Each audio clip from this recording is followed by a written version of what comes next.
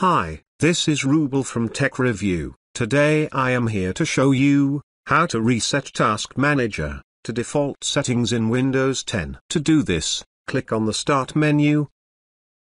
Type Regedit.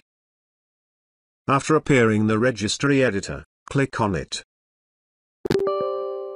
Click on Yes.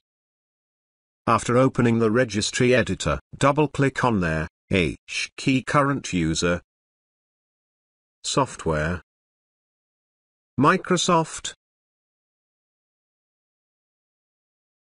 Windows, Current version. Now find the Task Manager. Right-click on the Task Manager. Click on Delete. Click on Yes.